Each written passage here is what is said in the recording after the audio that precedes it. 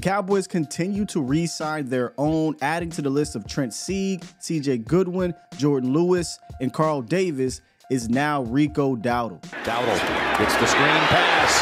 Dowdle to the end zone for a Dallas touchdown. Dowdle had his best season of his career in 2023, playing spell back to Tony Pollard and racking up 4 total touchdowns.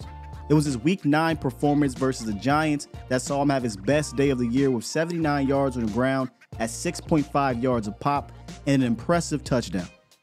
However, those type of games were few and far between because Dowdle was never truly used as a 1-2 punch back. Rico saw 14 games on the season where he had 7 or less carries, and 11 of them he had 5 or less carries. There was never a real concerted effort to get Rico in the flow of the game. With Pollard off to his home state of Tennessee, will they view Dowdle as a lead back? I would caution the Cowboys in doing so. Not because Dowdle doesn't have talent to be productive, he's shown off some of his ability this past season, but for the same reasons that Dowdle has only played in 2 full seasons out of 4, he's a massive injury risk. And this dates all the way back to his days at South Carolina, which then followed him to Dallas in his rookie season. In 2023, he dealt with hip and ankle issues that limited his practice time throughout the season. But with all of that said, he does return to a running back room as the most accomplished player, which is saying something. Joining Dowdle is Malik Davis, Deuce Vaughn, and Snoop Conner. Surely, the Cowboys would not make the same mistake that they did with Tony Pollard by not adding a true complementary back in this year's draft.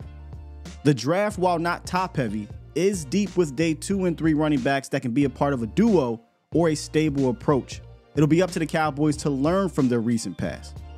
But that's just one part of the running game that would be called into question. How was the blocking? How was it called is an entirely different conversation. But welcome back, Rico. We are doing a Survivor Madness challenge, very different from your normal March Madness brackets, which you can still do. But I want y'all to rock with A to Z this year in doing a Survivor challenge all the way through the tournament. The winner gets a huge cash prize. Here's all you got to do. Sign up for our challenge on Splash with our link, splashsports.com/ATOZ. The entry fee, $10, man, just $10. And the entire pot goes to the winner of the Survivor Madness challenge. This is what you do. You pick one college basketball team to win each day of the tournament. If your team wins, you advance, but you can only pick the one team. It's just like any other Survivor challenge. The last survivor gets the money. If there's a tie, we'll split the pot. The more people that play, the more money you can win. Right now, we're up to, not right now we're up to, but it can be up to $5,000+ or more. Fans across the country, minus a few select states, a handful of select states.